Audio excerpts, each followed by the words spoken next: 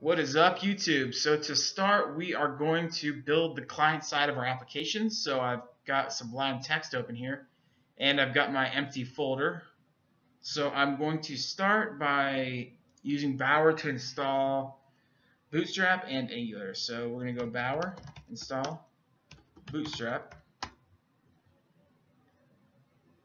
and then we are going to say Bower, install Angular. Perfect. All right, now we are going to create our index file. We're going to name it index.html. And I'm going to use Emmet and create an HTML5 document. And we're going to say CloudScrape,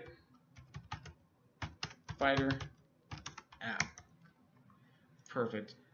Now let's go ahead and install Bootstrap CSS. So we're going to find it here. And let me shrink this just a fuzz. Okay, and we're going to say link. And we'll go Bower Components, Bootstrap. Then we'll go dist, CSS, bootstrap.min.css. And then we are going to install Angular, JavaScript. So we're going to go script, source, hit tab for Emmet, Bower Components, angular.min.js. Perfect.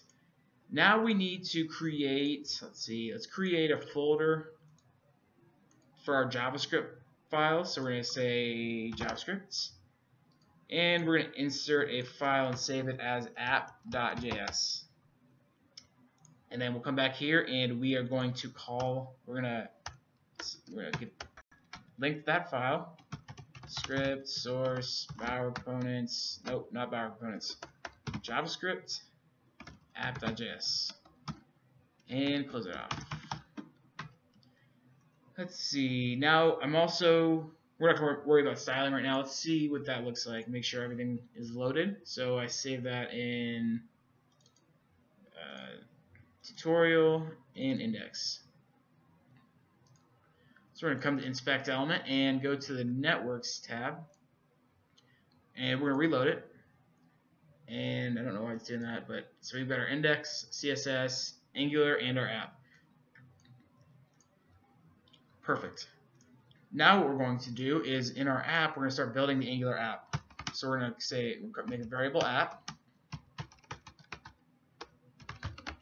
We're going to name this app Fighter list app. Now let's say Fighter list. And we're going to give it, right now we're going to have no dependencies. And we're going to go ahead and create our controller. And we'll name that Fighter list controller and pass it a function.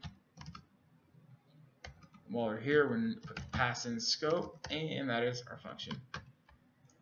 Back to the index, we're going to make a directive for the app, ng-app equals, let's go ahead and just copy it. Oh, this, we want to copy, paste. Then in our controller, we're just going to go in the body, so we're going to say ng controller. And we're going to go ahead and grab, copy, and paste again.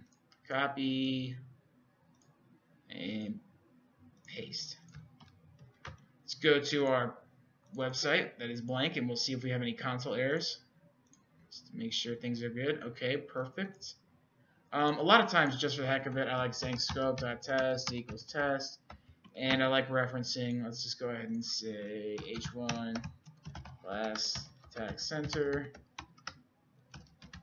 and let's go ahead and just say test just to make sure we're all hooked up.